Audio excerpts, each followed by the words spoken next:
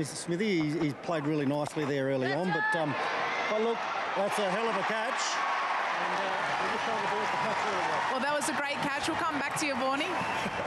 It was a brilliant catch, and Patrick Dooley gets the breakthrough. Yeah, he does. Just dragged away to the leg side and looking to go aerial for the maximum, sent up the order. And McDermott, who has got a good pair of hands, he's a keeper. He's normally got the gloves on, but good technique, softened the blow, and the Hurricanes, couple of quick wickets, handy for them. Kerr comes and goes, 3 for 91.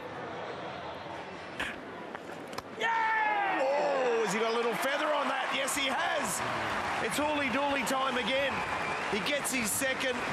Silk misses out, and the Kane train is stopping at all stations. Yeah, well, we know that they've got to win this game, the Hurricanes, and Sixers got off to a flyer thanks to Stephen Smith, but they've changed the batting order around, and it's just upset the natural rhythm of their batting innings now, the Sixers, and they are really battling to post a decent total now.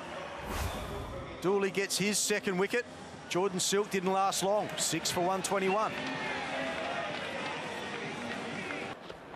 That was their best effort. Now he's hit a really high ball here and taken. A sigh of relief for Patrick Dooley. He gets the third wicket. Darcy short. Safe hands, and Dwarshuis is gone.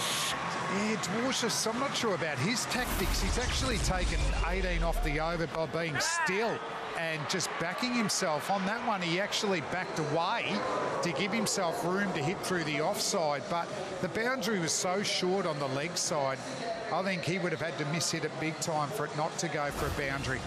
But a handy knock comes to an end, 30 off 14 from Dwarshuis, Sixers 7 for 155.